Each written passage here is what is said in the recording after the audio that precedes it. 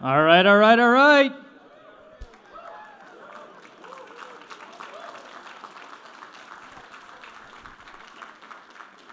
Welcome everyone to Minds IRL.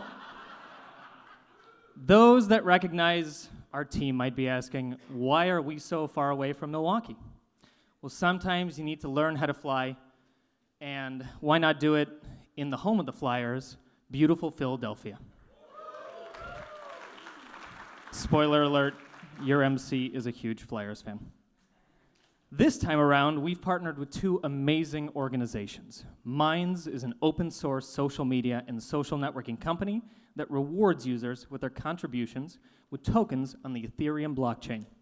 It is a crypto social network and that upholds internet freedom. Subverse is a community-owned, decentralized news network with on-the-ground reporting, expert interviews, and pieces focused on geopolitical issues, science, and technology.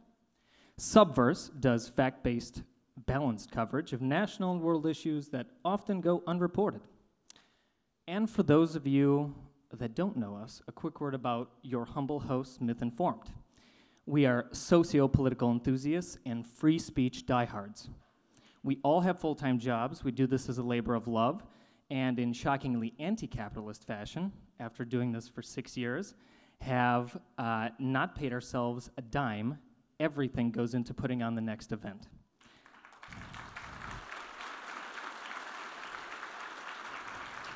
Thank you.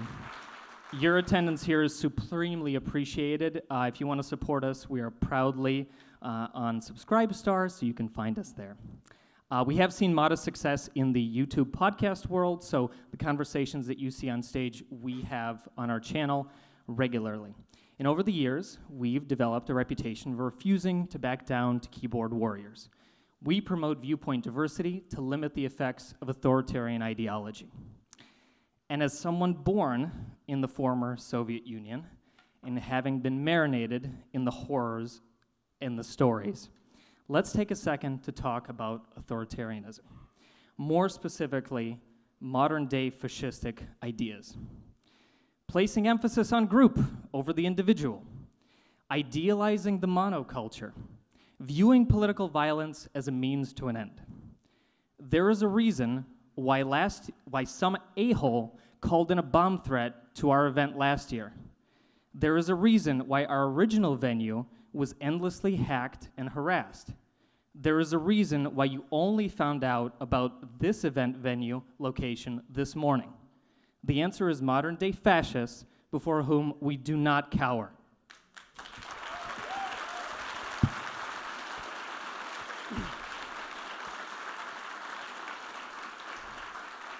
The sad thing is, when radicals threaten violence and engage in harassment, it's minorities that are disproportionately affected. As a direct result of Antifa tactics, this event lost the voices of female, people of color, and gender-diverse individuals, such as Blair White, Shoe on Head, Josephine, and Brittany Simon. Each cited fear of violence and harassment. How can they justify hurting the very people they claim to support? It is hypocrisy at its finest. So why are we here today? To get out of our echo chambers, because mainstream and social media are incredibly divisive. They help incubate the radicals that threaten to burn down theaters. So whether you spend your days watching Ben Shapiro dunking on the libs, or watching Kyle Kulinski dunking on Ben Shapiro, it's not healthy. This event is titled Ending Racism, Violence, and Authoritarianism. There's no mockery intended. It is not ironic or tongue-in-cheek. In fact, the only irony is threatening violence at an event meant to help decrease violence. Constructing false narratives will not work. I can only guess at the IQ of people calling a Jew, a Nicaraguan, a Mexican, and whatever the hell Tim is as white nationalists. Minds, Subverse, and Myth Informed believe in this cause of promoting dialogue, exchange of ideas, and de-escalation.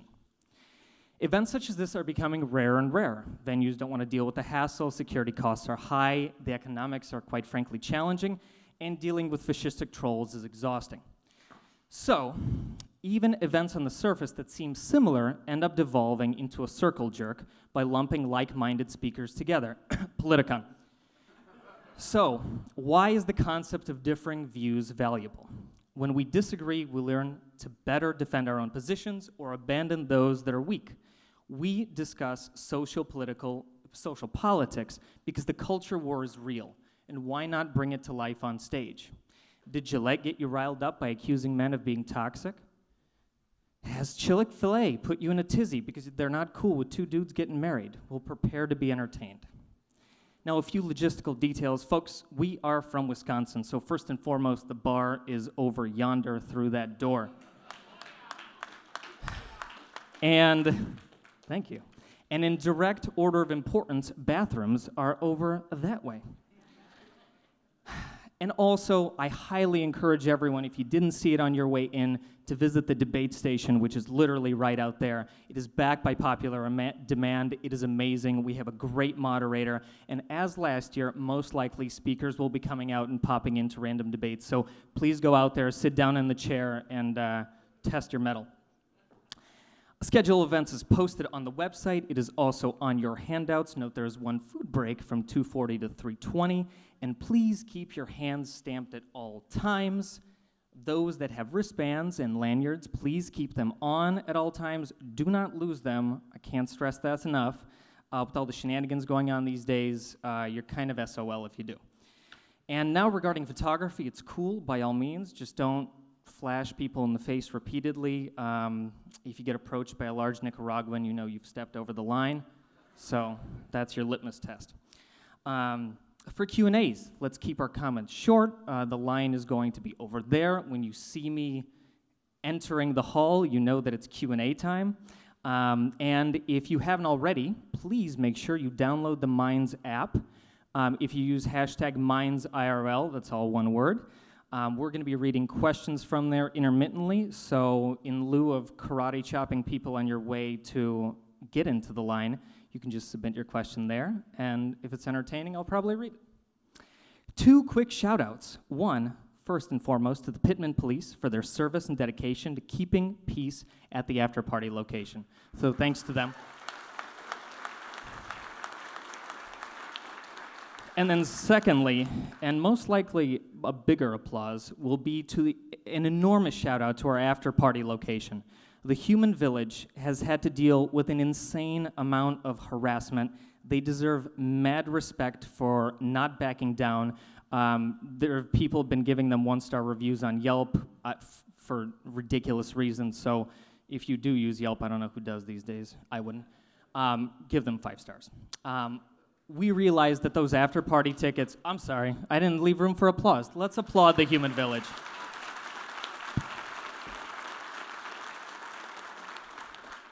So we realized those tickets were limited because of space limitations, so if you weren't able to snag them, the Sugar House Casino has promised to not close their doors tonight. So obviously, please feel free to stay here. And whether staying here or going to the Human Village, all of these folks have been incredibly understanding, so let's consider repaying them with our graciousness and generosity. And now, for our lineup today, which I'm late on, it is incredible and unrepeatable. I'm still going to make this joke, even though it's not true. Tim Pool wanted to be here to kick off his own event, but I'm told he had YouTube videos to record, which is incredible dedication to the craft. He is here, though. You might think we're starting with something a little more light, talking about, I don't know, how egregious microtransactions are in gaming these days, which is true, but we're not. We're going full throttle right from the beginning. Our topic is the Great Migration, a discussion on digital and physical migration. And who better to kick off moderation duties than a foreigner? Ladies and gentlemen, let's warmly welcome the distinguished Stephen Knight, blogger and host of the award-winning Godless Spellchecker podcast.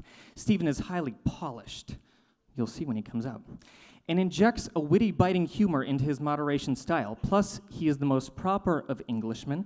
So let's please welcome to the stage the poor man's Benedict Cumberbatch. Welcome, Stephen.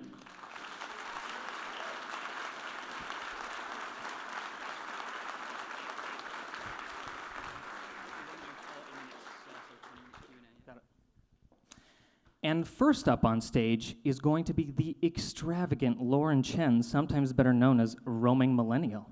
As a socio-political commentator and host of both the CRTV show Roaming Millennial Uncensored and the new Blaze TV show Pseudo-Intellectual, Lauren's star is rising rapidly. The past 3 years, she's been a YouTube sensation with over 20 million views, and staying busy with appearances on Fox News, Daily Wire, Rebel Media, PragerU, and The Rubin Report. Lauren is most passionate. That was probably Steve. Most passionate about individual liberty, gender equality, and issues surrounding race. So let's give it up for Lauren.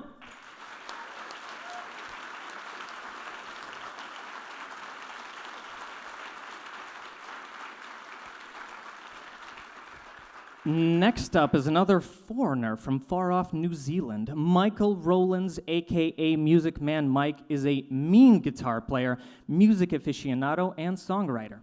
At last year's MythCon, he had us introduce him as a radically left, culturally Marxist, SJW YouTube personality.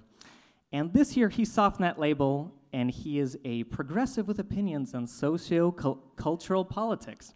Welcome, Mike.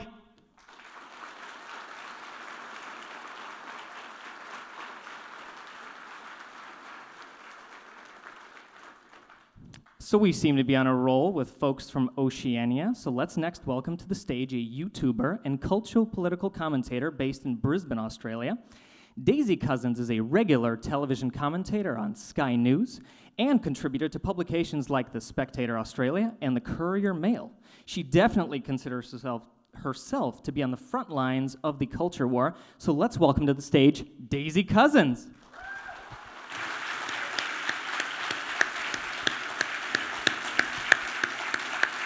Stephen. And rounding out our panel is a New York City-based comedian, writer, progressive commentator, podcaster, and founder of the unapologetically liberal website RepublicanDirtyTricks.com, now known as RDT Daily. Tara Devlin is no stranger to speaking her mind, having opened for Judy Gold, Kate Clinton, and Jessica Kirson while appearing on numerous nationally syndicated liberal talk shows. Let's give it up for Tara. Yeah.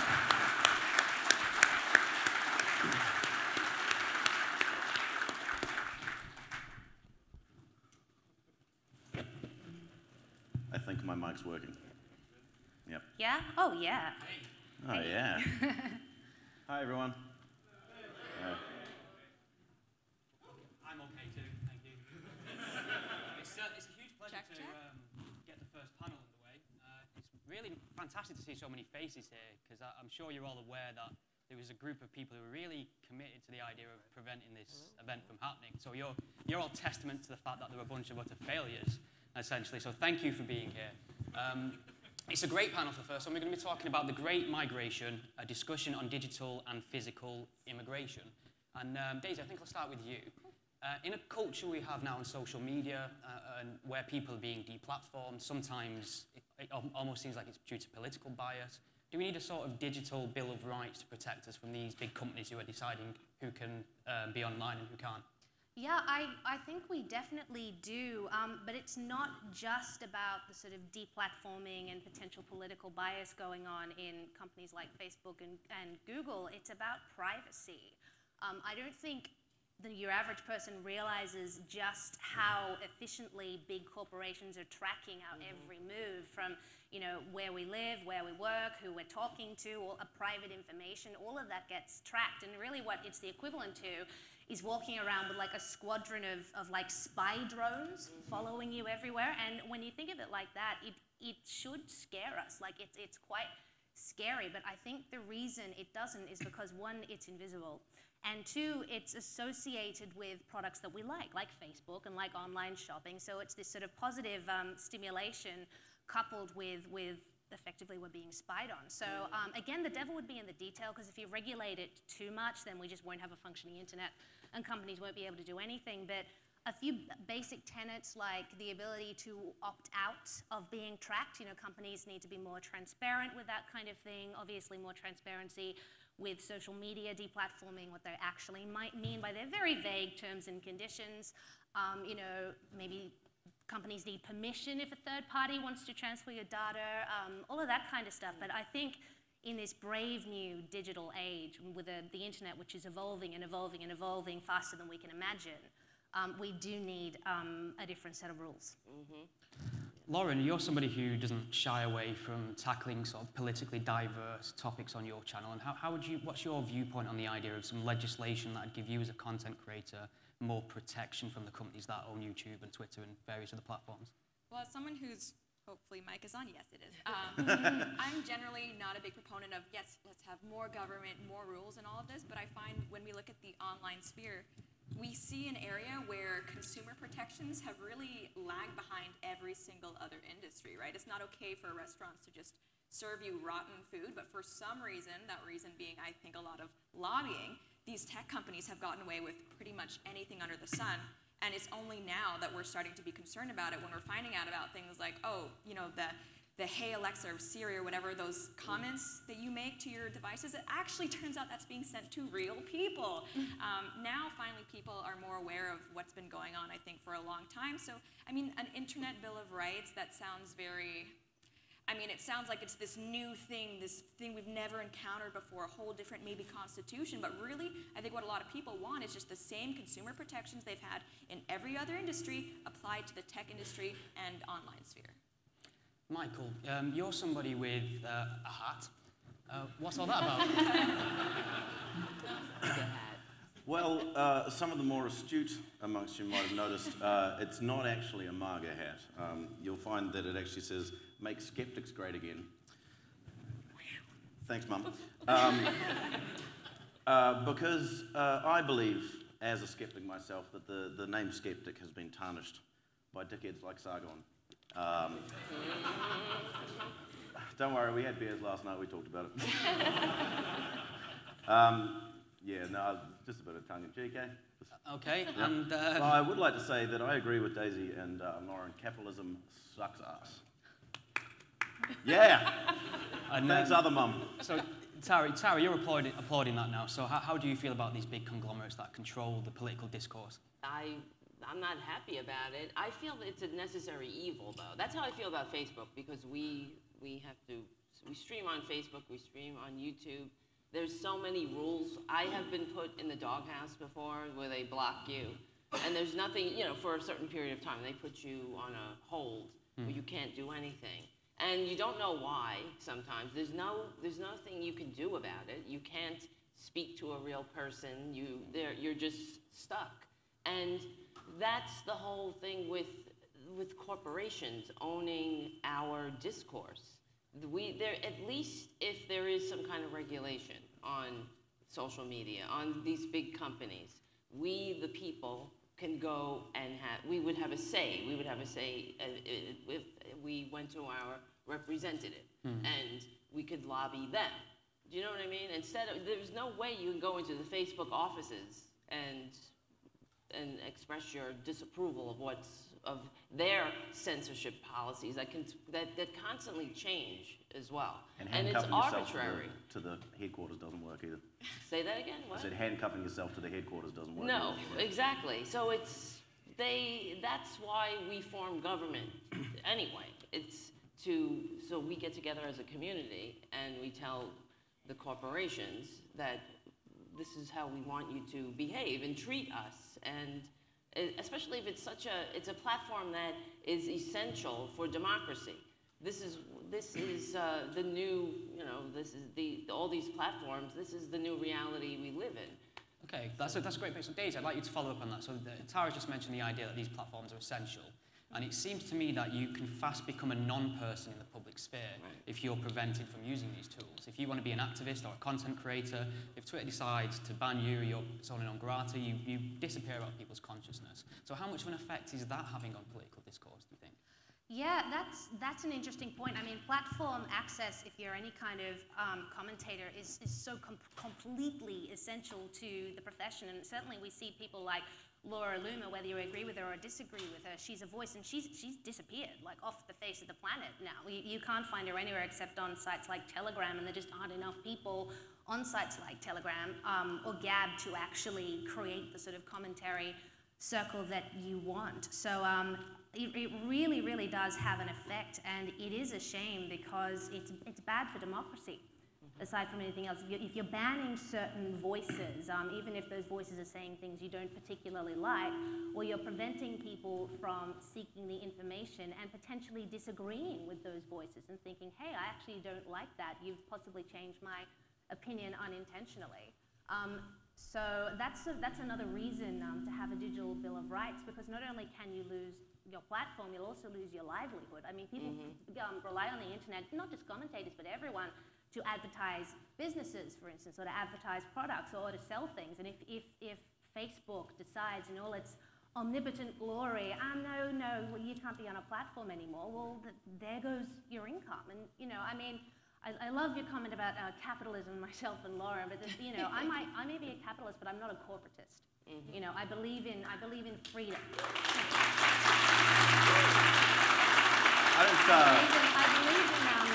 I believe in freedom first and foremost, and I can acknowledge, again, I believe in the free market and free enterprise, but big corporations have more power over people's lives and freedoms than most governments nowadays, particularly big tech. Mike, did you want to follow up on that? Well, at first I was going to say I don't really think that democracy is losing anything by not hearing from Laura Loomer. So, and second of all, I don't know, the idea of, I mean, I agree that these big companies having so much control over stuff is not a good thing. I mean, that's kind of being on the left a little bit, but the idea of like deplatforming from a social media platform. I mean, first of all, you know, it's happened to me as well. We were just saying about, you know, I've been banned off Twitter. I've had videos deleted from YouTube. Not because there was anything wrong with them, but because a lot of people decided that they didn't like me and you know, flag my videos, and so they get deleted, right? But I don't see that as like censorship or deplatforming or whatever. I mean, sure, you're taken off that platform, but you know, there's always another baker, if I'm honest. You know, you can always go somewhere else and talk, and even if you're taken off all of the platforms, you can still go outside and spread your nonsense on the corner if you want to. You know, no one's stopping you from doing that. Government censorship is a bad thing, and so if the government's coming in and saying, or putting you in jail, I suppose, for saying what you're saying, obviously that's a bad thing. But if you go on Facebook and say, N-word, fucking, you know, stupid brown people, you know, and then got to do something with my Tuesday nights, Mike. What's that? Got to do something with my Tuesday nights. Yeah, I know. But then if you know, the company has rules, and sure, maybe they're a bit ambiguous or whatever, but they do have rules, and if you break those and you get thrown off, that's kind of the consequences of your action, right? Lauren, following up on Mike's just said, then can we just go elsewhere? Is it really that big of a deal if Twitter says no? Are these various other platforms we can be heard on? Are we really overblowing this issue? Well, that's a big issue with a lot of the arguments that are being made in favor of, like, oh, this is censorship, this isn't, right? Because, I mean, yeah, it's true, censorship really only applies in the legal sense to the government, but what we see when it comes to social media platforms is it's not always as simple as, oh, just find another baker, right? We see that with, I mean, Twitter has a huge monopoly on the social media scene, and even when we see competitors try to come in and get a, I guess, different segment of the market, we see them being attacked by the media as being, you know, Nazi platforms, and in cases like Subscribestar, which tries to present an alternative to something like Patreon, we see that payment processors refuse to work with them, and some are saying there's maybe even collusion between other social media platforms and things like places like PayPal, MasterCard, and things in order to prevent competition from entering into the market. I'm like Daisy. I love free markets. I don't like corporatism. One of the things that I think hasn't gotten enough attention are the fact that these big tech companies are monopolies. There are already laws on the books to prevent monopolies from forming. They're called antitrust laws. And a lot of people will say, well, hang on, it's not a monopoly. Like, Gab exists. You can start Gab. That's not how monopolies are defined in the legal sense. It's not whether or not it's possible to technically have a site where people can post comments and, oh, look, it's a competitor to Facebook. No. It's determined by market share. Right now, places like Facebook, Twitter, Instagram being part of Facebook, and YouTube, they have overwhelming control of the market, especially if you look at Google, just as an advertiser, as a search engine, it is unreal how much power Google has amassed. And Daisy's right, like these corporations have more control of us than, in a lot of ways, our governments. They can control what we say, they can control who we send money to. In Laura Loomer's case, they can even control whether we have a bank account and are able to pay our bills. It's insane, and I think, you know, I consider myself in favor of small government because I want personal liberty, right? So to me, it doesn't matter if it's the government or Google who's infringing on my rights. It's not okay in either case. How are we going to fix the problem of Break them up. corporate? Yeah, but who's going to do that? Right. Well, there's a Federal Trade Commission that's specifically, their whole purview is to monitor things like this. So, I mean, when mergers happen, like, for example, Disney recently acquired Fox, a lot of people weren't sure whether that was going to be approved. I'm shocked that nothing has been done yet, but actually I think the latest news is the FTC is going to be investigating places like Google, and I absolutely do believe they should be broken up.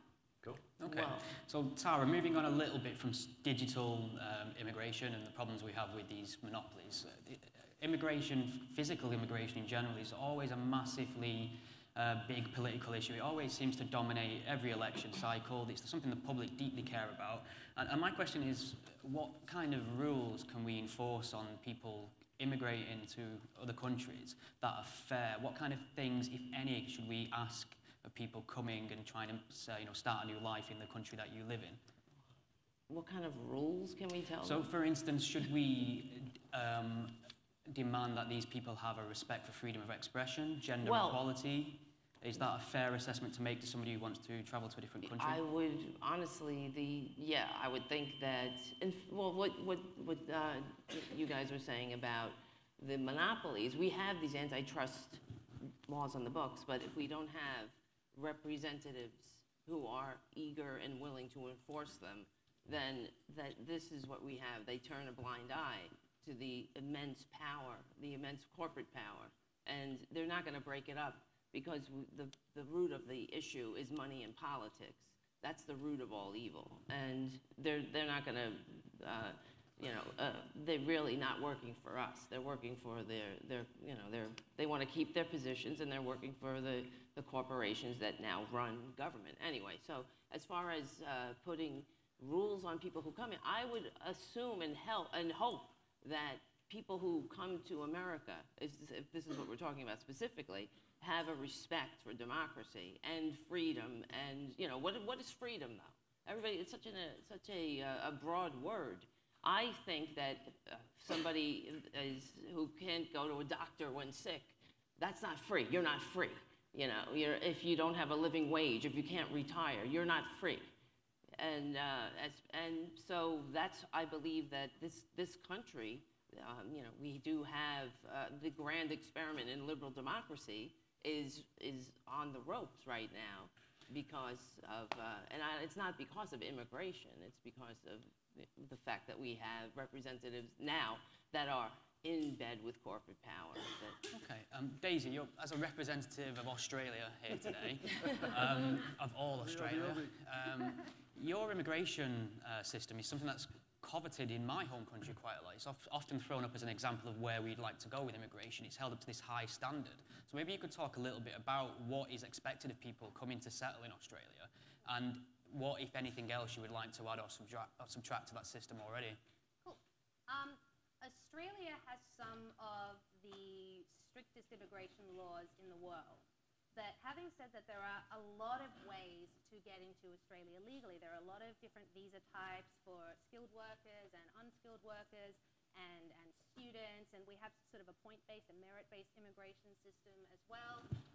We have a legal refugee intake every year.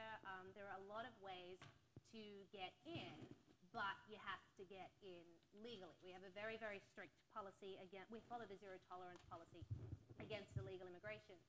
And most of really all of our illegal immigrants try to come by boat. We say we don't need a wall because we have a moat. We're an island. And what happened, we learned a harsh lesson about our borders in Australia about 10 years ago when the Labor government opened the borders and said, right, all the boats from Indonesia, places like that can come across. What happened was we had to open an extra 19 detention centers on islands out of the coast of Australia, we had 50,000 people cramped into those detention centers. 8,000 of those were children, and 1,200 people drowned at sea trying to get over because they started up the people smuggling trade. So you had people in other countries lying to people and saying, oh, you'll get straight into Australia, it'll be fine, just give us $10,000, you can come on this rickety boat, possibly drown, but you'll get there and it'll be cool. So we learnt from that, and when the next government came in, they instigated what they call Operation Sovereign Borders. So if you try to come to Australia by boat illegally, you will not get in. That's just the message that we put out there. The best you can hope for is a temporary protection visa, which lasts for about up to 3 years, for instance, and that entitles you to Medicare, that entitles you to government benefits, you're very well taken care of, but there's no path to citizenship.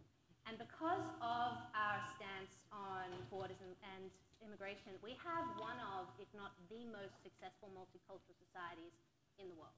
We have very low crime, we have very few problems with ethnic enclaves, people integrate. Migrants on various visas, including our refugees, get access to 510 hours of English language classes, for instance, to help them to integrate.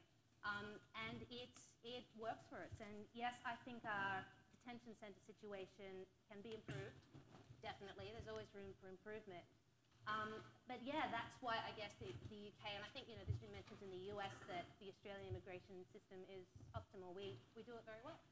Mike, big fan of the Australian immigration system? Honestly, I don't know why anyone would want to move to Australia. Can't even think of it. Actually, New Zealanders like to move to Australia a lot. I just looked it up. It said that in 2003 you got 650,000 New Zealanders. So there's obviously something wrong with New Zealand. I like New Zealanders. They can come to Australia. Yeah, they all tend to fucking... Not the Indonesians, though. I'm just kidding. High five. Yeah. Should we have any expectations on people trying to immigrate to other countries, like skill sets, there etc.? are. But if you're I honestly don't really know what the only thing I know about New Zealand immigration is that you can come to New Zealand. You can get a 1-year work and holiday visa. You can stay for a year, and then you can kind of apply for a citizenship. But I do know that it is pretty damn hard. I had a friend who had a girlfriend from Czech, and she came, and you have to have a full-time job, and have to have certain income and all that sort of stuff. And it makes it really difficult for just your average person to immigrate to the country. And I don't know. I think that's kind of dumb. Isn't it the issue that some people don't want the average person coming to their country? They'd rather have people that would contribute in a way that would improve the country. Is that a fair I'm concern? of the opinion that most people can contribute pretty nicely. Give people a chance. I like people. People are good, and a lot of people do that. What's that? Nothing. There we go. Yeah. What's happening? Oh, fucking hippies! Give people a chance. I agree. I totally agree. Maybe but I like to give people the benefit of the doubt most of the time. That's why I hung out with Sargon last night. They were getting on like a married couple, I have to say. Just so you know. Lauren, you focus a lot on... I wasn't dumb, but whatever. You focus a lot on US politics, and of late we've seen ICE detention centres described by quite senior public officials as concentration camps. They are. And that's had an impact on the discourse and various actions, I would say, that have taken place, but terrorist acts. So is that kind of rhetoric, would you describe that as a fair summation of the situation? And if not, what sort of effect does that kind of rhetoric have on people? Well, I think, Tim Poole, who's obviously part of planning this event, did a video about it where it's like he actually goes into the definitions and things of concentration camps, and in the technical definition, usually when it comes to something like a detention center for migrants, or even, I think, POWs in some certain cases, concentration camps is not the vernacular that's used. And when we're just talking about casual language, the average person, I think there's a very specific reason why that term is used, and it's to conjure up images of the Holocaust, right? Anyone who says, oh, what, you think we're trying to compare that to not, what? No, yeah, I think that's why it's done. And I think that is an unfair comparison, but that being said, that doesn't mean we have to be happy about what's happening in the detention centers, right? I actually think the number of people who are being kept there, and I think a lot of them like Daisy alluded to previously, are being told lies about what's going to happen when you come to the border. So the United States and actually Canada, to a large extent, we're in a tough situation where we have all of these people coming in under the assumption that they'll just be able to get in. And obviously, we have checks. We have to do, ideally, a background check. You can't just show up and expect to be a resident with all of the privileges that implies. So what do we do with these people? Like, that's actually a very, very hard thing to solve. Like, do we just let them in, but we don't know who they are? Like, do we send them back? What if they don't have anywhere to go back to? That's why these detention centers exist, and it's a very, very terrible situation for everybody involved, for the people who have to be in them, for the Americans and the Canadians and all the taxpayers who are paying to fund this. No one's happy about this, and I think the detention centers are actually a symptom of a larger problem, which is we have to look at, and the Trump administration is doing this. In Canada, there's a federal election that's going to be coming up. We're going to be looking at our increasingly large immigration problem as well to address the issue. I think people, they need to know that you can't just show up into the country and expect to be let in. If you are an asylum seeker, there's an official process that you need to follow. You have to come in through a legal port of entry. And I mean, for anyone else who may just be hoping to come in but doesn't meet asylum, criteria, you can apply from an embassy and be able to live your life in your own country with your family without being in that detention center. So, I mean, I'm with everybody who's complaining about detention centers. They're not a good thing, but at the same time, we can agree it's not a good thing without saying that we're reenacting the Holocaust. Okay, so just before I throw to Tara, just a quick throwback to Mike about when I mentioned concentration camps, then you affirmed that you think that descriptor's accurate. Now, just in light of what Lawrence just said, do you use that in a semantic, it technically is a concentration camp? Are you alluding to sort of Auschwitz? And I think of arguing the semantics of a place where we're concentrating people and putting them in detention and then like not supplying them basic human rights like toilet paper and beds and heat is. If we're going to argue semantics about that, I don't care. And obviously, I mean, Lauren said that she's not cool with either. That's fine with me. I think the thing that needs to be done is to look at the reasons why people are coming to America. I mean, you can say, okay, we need to look at our immigration policy or whatever. But I mean, what about like American foreign policy in South America? Climate change is a big thing, which is going to be increasingly getting worse and driving people out of places. And there's a lot of things that can be done. But currently, the Trump administration doesn't give a fuck about climate change. They, aren't acknowledging anything to do with their terrible foreign policy as well. So, I mean, we want to talk about things that are causing this immigration crisis, the border crisis. We're looking in the wrong place. Right. okay, Tara, anything to add to that? Yeah, no one wakes up in the morning and says, I'm going to take a 2,000-mile walk across the desert with my child. For the hell of it, because I want to clean somebody's toilet here in the United States or get some great benefit. What kind of we don't even have the greatest social safety net in this country, and there's many restrictions, including for people who aren't citizens to get, and that's Bill Clinton's ending welfare as we know it. He changed that. So it's just a canard that people are coming here to have some kind of cushy whatever. But the fact is there's push factors and pull factors that make people want to take that journey. And many of the people and throughout history, we have the statistics. The United States has accepted, in its history, more immigrants than any other country on earth. That is our foundation, because we are, our original founders were immigrants themselves. They came here and they displaced the indigenous people. So in fact, one of the charges against the king was he was limiting immigration to the United States. So in the Declaration of Independence. Sorry about that. But that was I feel terrible.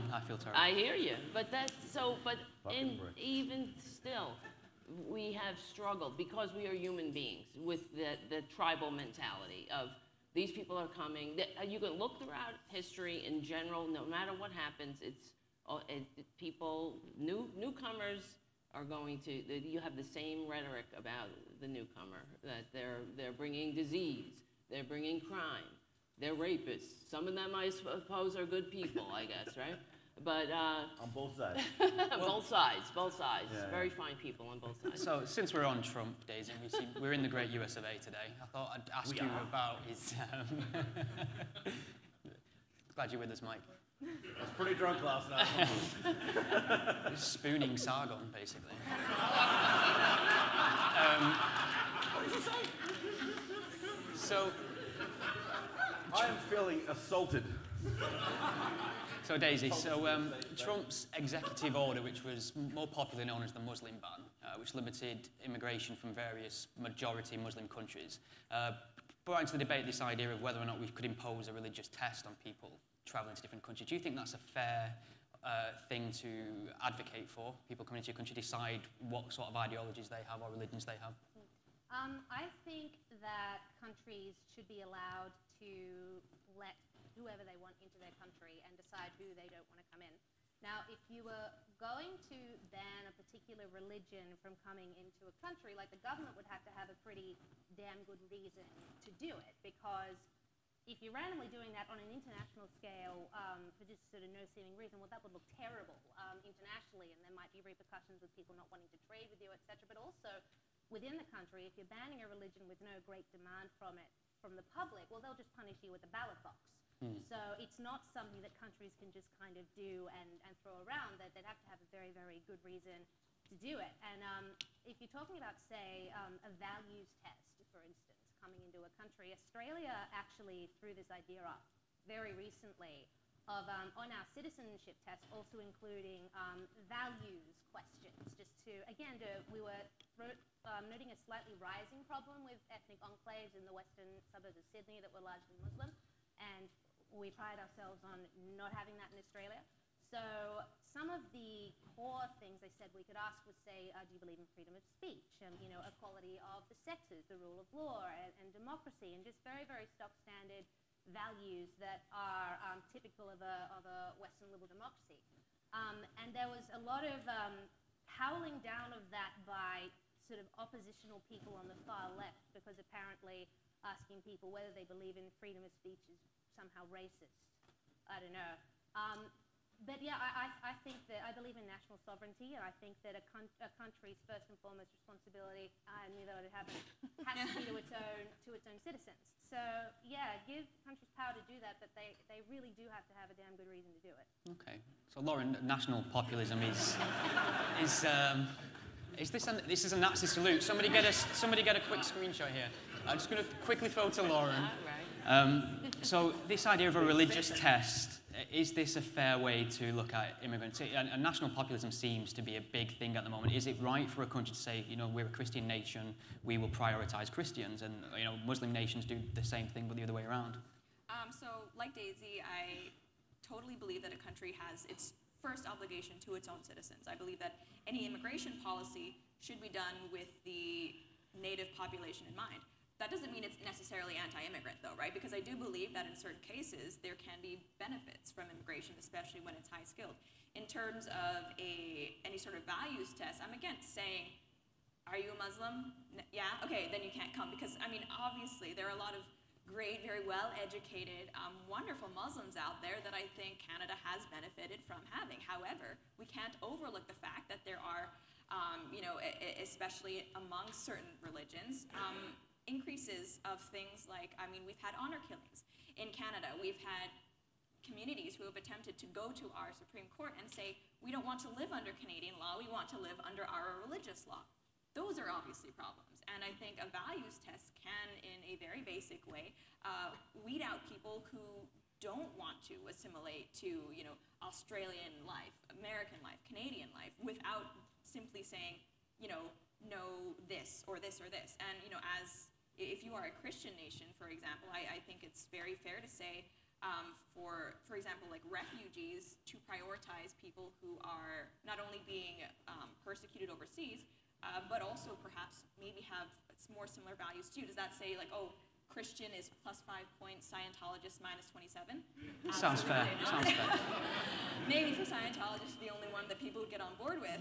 But I think there should be at least some sort of discussion about the belief systems that we are importing, because don't forget, all of our countries were democracies. So this isn't just about I don't want to live next to someone who doesn't believe the same things I do. Eventually these could be significant voting blocks in your own country, and I certainly wouldn't want to, in 15 or 20 years, see an initiative to, for example, I don't know, disenfranchise women or something like that, make homosexuality illegal because we weren't having this conversation. Okay, I think I best throw it to Mike before he hurts himself. Right. Yeah. Okay. So this idea that that Muslims are inherently worse. No one said that. No. I'm not saying that you did. I'm just saying there is in the ether. Okay. So I was reading an article about 2016 after the Pulse nightclub shooting, and there is a certain political leaning that has a talking point that Muslim people are their beliefs are like anti-LGBT. That's like Just the belief. it is. But I mean the fact is we have polling data that shows that Muslim people in America are more accepting of gay people than Christian Americans. So I think that was against evangelicals, or very strict. No, I've got the thing right here. Here it is. Muslims 52% agree that being gay is okay, and then you've got where are we? Catholics, Protestant 52%, white evangelicals 34%. So I mean the idea that the Muslim religion is necessarily anti-LGBT, I think is not correct. And the other thing that it shows is that over time, the approval of being gay or being LGBT has rises amongst the Muslim community. That being, on the other hand, we're talking about friggin' America for itself. I mean, people just look at the Trump administration, like super anti-LGBT. I mean, if you could. Oh, I'm sorry, LGBT trans ban on the military. Really? Jeez, I mean, like. Not read the news. Okay. So save it for the Q&A. There'll be a microphone, and you can all have at it in a moment. I mean, sorry, but like.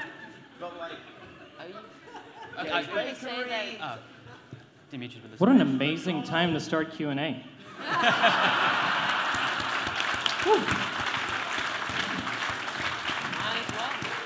Mike, you're a rock star. I love you. Okay. There's a mic over yonder, if folks want. Also, the questions that are being submitted are awesome. They're very tech-based, so I'm pretty sure I'm going to leave them for Bill Ottman to answer. Hey guys, earlier you were talking about social media being a monopoly, and it got me to thinking, with social media, our information is the product, and the corporations receiving that are the buyers, and there are plenty of companies that do that. So are we using an old term for a similar problem, and is that unhelpful in some way? Is that addressed to anyone in particular, or are you just throwing it to the group? Just throwing it up. Well, no, Lauren, I think you're probably best off addressing this one. You mentioned monopolies earlier. So, is the old term? Are you referring to social media, or who is the client versus the customer? Well, as far as I'm aware, monopoly is a company that sort of has a market cornered on a certain product. And tons of people sell information to corporations, which is what social media's product is. So when we're calling that a monopoly, it's not really a monopoly. There are other people doing it. It's something different, but we're using the term monopoly still.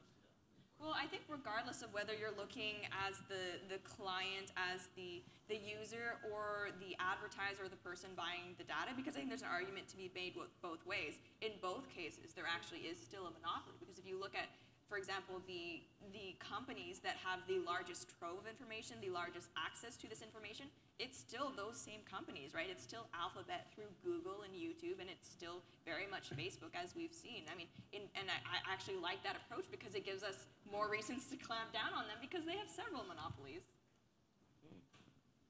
It's also a terrible game. Ruins families. Okay. I've noticed. Okay, sorry. I've noticed as a culture, the majority of people are pro-freedom, pro-free speech.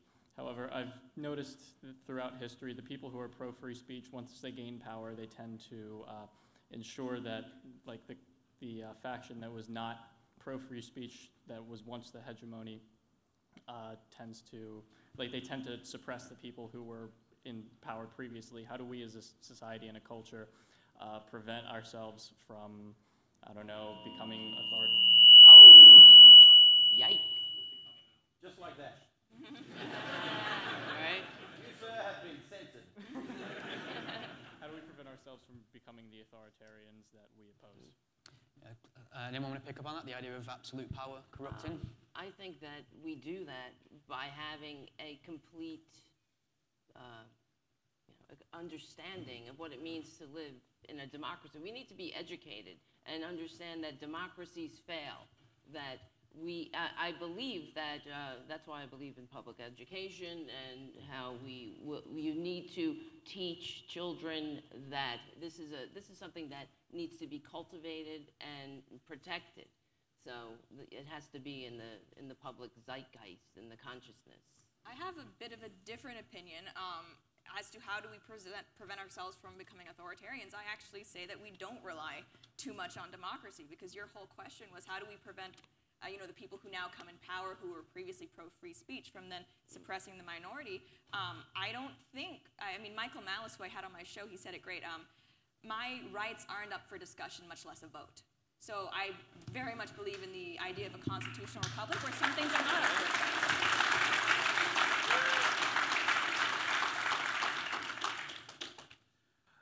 So when it comes to a digital or internet bill of rights, what would be the punishment for breaking these rules, since many of the businesses see these fines currently as just a business expense and they essentially make more money off of breaking the rules anyway? How do we go about punishing them for doing so without becoming the full socialists or authoritarians essentially controlling these companies? Daisy, do you want to grab that? Look, that's a really, really good point, actually, that you raise, because it is all very well, as you know, we're talking about a digital bill of rights and, you know, making sure third parties have consent before they share your information, but you're absolutely right. How do you actually enforce those rules and those rights, particularly on a global scale, and particularly since these companies are so big and so rich that they can just fob up any kind of fine as a business expense? I mean, as to how we enforce that, look, I'm actually not sure yet, and that's what's so kind of scary about the way the internet is growing, and it keeps on evolving. We're going to have to keep on inventing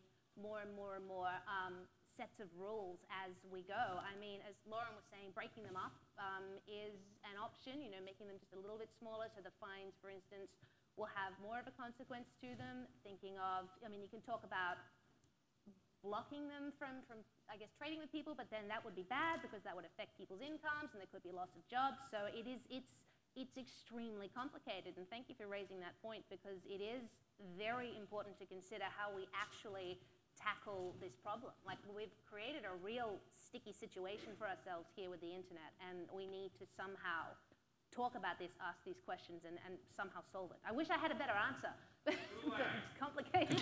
Gulag, yeah, sure. Speaking of the internet, we have an amazing question from Minds, from Psychedelic Gazelle, whoever you are. People are good is good in theory regarding immigration, but how should people like LGBT folks, ex-Muslims, etc., feel when a significant number of people immigrating from Muslim countries want us dead? How could you say that a significant amount of people immigrating from Muslim countries want us dead? Do we have a statistic? Well, just to play devil's advocate for the UK, where popular polling data suggests that 0% of Muslims polled think that being gay is acceptable, and 52% would say that it should be illegal. So for anyone who's LGBT, that's a very concerning statistic. Fine. I mean, I'm not into religion, period. I mean, I practice Buddhism because I don't like Catholicism. I was raised, my mother was a nun, for Christ's sake. So, you know, I went to Catholic school, and I understand, you know, yes, she was a nun, an ex-nun, yeah. And my father was a garbage man, so, you know, what are you going to do? So, but anyway, right now, I mean, as we're talking about freedom and will they come here and bring their their ideology, what if they don't want to conform? Well, you know, when the Supreme Court of the United States says that marriage equality is now the law of the land, and then you have specific, like Kim Davis, for example, saying it's her religious right not to follow the law and issue marriage certificates to people. So we already have that going on with other religions, but just to target the Muslims at this period of time, I believe is just stirring up. Well, you know. Look, it's like I take your point certainly about really fundamentalist Christianity. You know, they do not like homosexuality, but it's slightly different with Islam than it is with Christianity in the fact that Christianity, and I don't agree with this viewpoint, but sees homosexuality as immoral behavior. So it's behavior that you choose to engage in and that you can choose to change. And they believe that if you don't repent, then the punishment will be in the afterlife. The Quran, well, Islam is slightly different in they believe all of that, but they believe that they can exact punishment on earth as well as in heaven, which is why there are so many Muslim countries where homosexuality is not only illegal, but punishment by death. And if you look at, even in Australia, I mean, it's interesting the point you raised about how apparently in America, you know, Muslims are more accepting of LGBT people than Christians. In Australia, a couple of years ago, we had a plebiscite, so a postal vote on whether same-sex marriage should be legalized. And it was a non-compulsory, but about 87% of the population voted, so it was quite a large sample, and it won by about 61%. So a reasonable majority, but not a huge majority. And it came out when we had the electorates who voted yes and no, the toughest no voting elections were all Labour voters, but they were really immigrant heavy and largely Muslim populated. So while the kind of popular zeitgeist in the Australian media, which is very, very kind of regressive left wing, demonizes white people and it demonizes Christians, it was the white Christians actually who voted in same-sex marriage in Australia.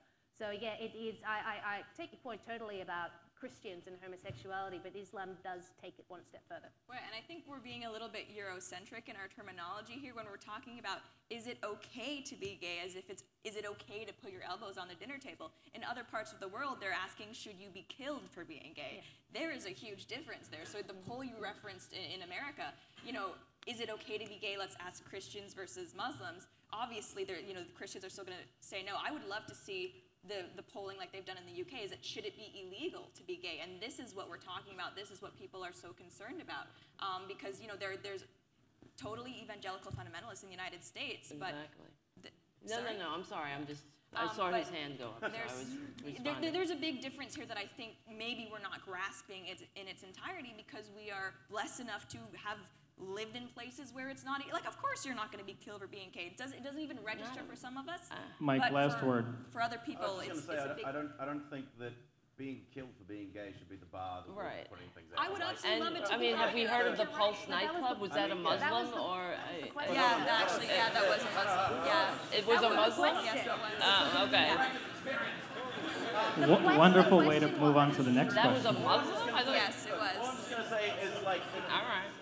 My mistake. Guys. If you're going to be like, okay, Muslims can't come here because they're against LGBTQ, sorry, you're full of shit, because the Trump administration... Right, exactly. But again, like, is he trying to kill gay? Guys. Like, look, we discriminate against gay people. Like, I mean, I'm just looking at the thing now which says the Trump administration allowed a bill to go through that allows for discrimination against gay people in the workplace.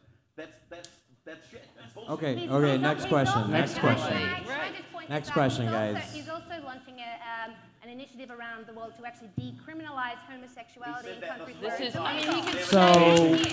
So we found our next. He also had an amazing, you know, Trump's steaks were amazing and juicy, but you know. So we found our next panel topic that we're gonna have next year, guys. All right. And Trump University would make you a Next successful question better be business. about Trump steaks. Let's go. Like, I mean, really, it's like he's a con man.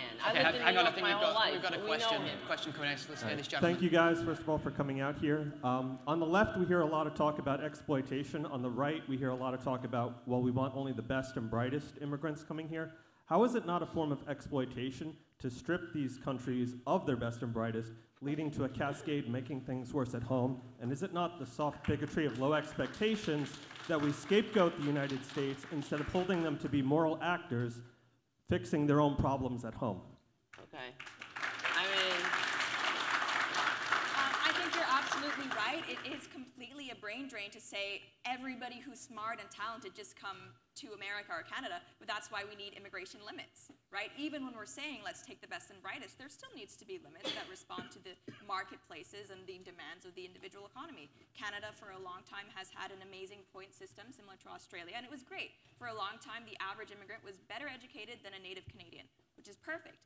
But in places like Vancouver and Toronto, we still see the problem of these enclaves forming and a lack of assimilation because there were just too many immigrants, even though they were great and qualified. So it's not just, you still need to have limits, even if we're saying that there's going to be merit-based immigration.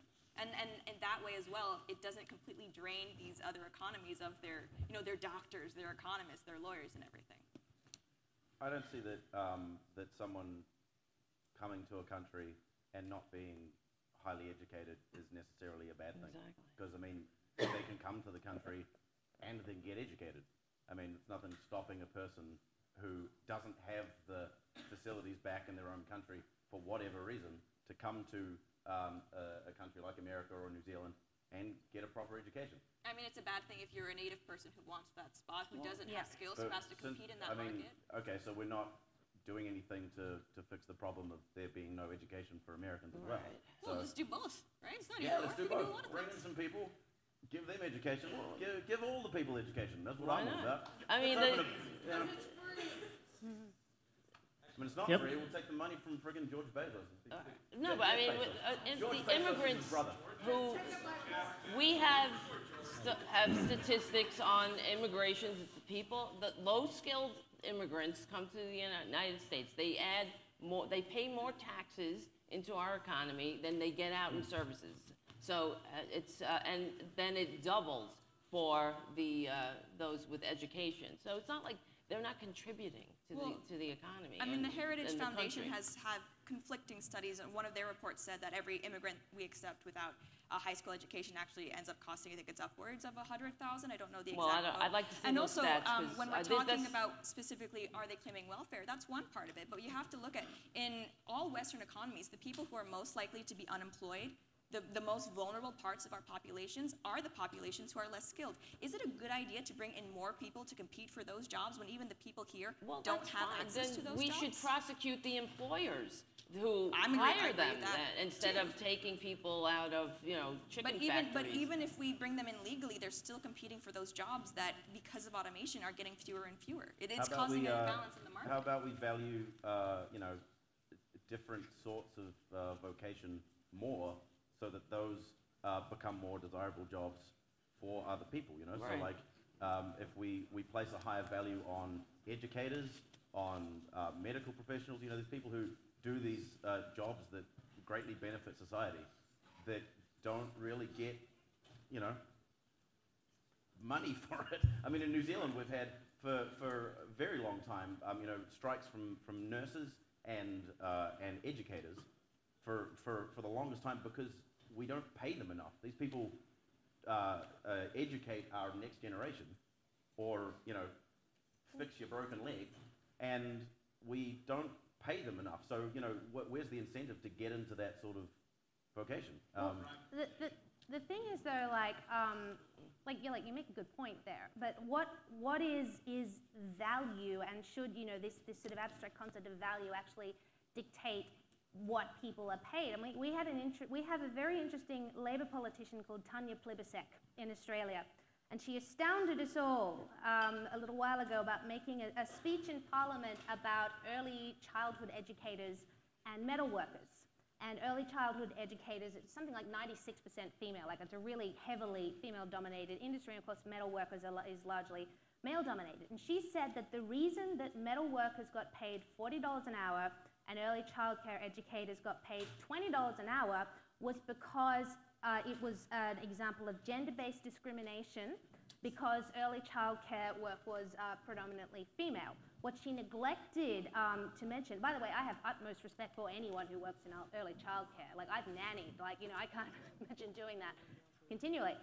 What she neglected to mention was how dangerous it is to be a metal worker, what long hours you have to work. You're handling hot metals, you're working on building bridges, you're working on oil rigs, you risk death, dismemberment, injury, all sorts of things. You've got incredibly expensive tools to pay for, upfront expenses. You've got to pay for vehicles, expensive vehicles to transport those tools, all of which is eventually a tax deduction, but upfront it's a lot of money. And the degree, even though they're both 3 or 4 year degrees in Australia, the metalwork degree actually costs more than the early childhood education degree. So yeah, we need to value nurses, and we need, you know, but there are other things there to consider in these different professions. It's not to do with gender, it's to do with what's required. Yeah, so why don't we, you know, if we're talking about the, I mean... Last word, Mike. It's not going to happen. No, clear white privilege. You get the last word. I am a ginger. There is no privilege in being a ginger. You're an oppressed minority. I am afraid of oppressed You minority. are. Jesus Christ, you go to high school as a ginger. Fuck's sake. Male privilege, whatever it is. Non-binary. Like being, okay, first of all, being a childhood educator, I mean, again, you're educating the next generation of children. I mean, we should be placing a huge amount of value on that. I mean, you can talk about the dangerousness of a job and that being a factor that adds into it as well, and that's fine. But, I mean, what about, like, you know, the long hours that teachers stay up, you know, planning their lessons and things like that. All the other sorts of things that aren't necessarily just like physical manliness that, you know, that factor into the quote unquote risks of being a teacher. I mean, the fact that you don't get paid enough, that's a risk in and of itself. You can't afford to, you know, have food. You couldn't afford to have a child. Any of that sort of stuff. I mean, these are other things that are going to add into the reason why we should be paying these people more. A very valid point. Children are a drain on a family. Mike, thank you so much, and thank you everyone. Everyone. Next conference, we're going to have Mike singing. Everyone on stage has a platform. Everyone on stage is subscribable to. You should definitely check every single person out here. Speaking as an immigrant, I disagree with everyone. They all got it wrong. It's much harder than they say. You all now have 5 minutes to take care of your business, but before you do, let's give everyone a huge round of applause.